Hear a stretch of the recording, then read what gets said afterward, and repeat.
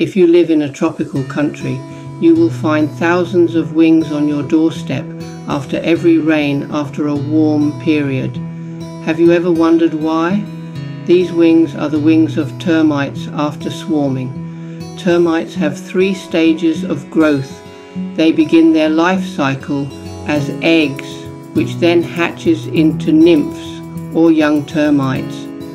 Termite nymphs will molt several times before adulthood.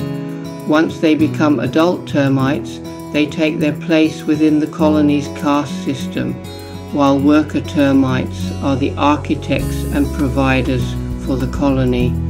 Soldier termites are the protectors. This class of termite has a larger head and mandibles for defense.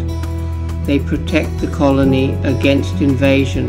New termite colonies begin when winged swarmer termites, or alates, fly away from their home colony to start a new colony of their own. Termites swarm only after the colony reaches a certain size and weather conditions become optimal for flight. Regardless of species, most wait until a day following a rain shower, when the weather is overcast or sunny and winds are under 6 km/h. Hundreds or even thousands of termite swarmers may make the flight, never looking back, but only a few survive. Most swarmers become food for birds, toads and other insects. Some die from injury or dehydration. Swarmers' wings are not very strong, so they need wind currents to carry them. If a swarmer survives, it finds a mate and loses its wings.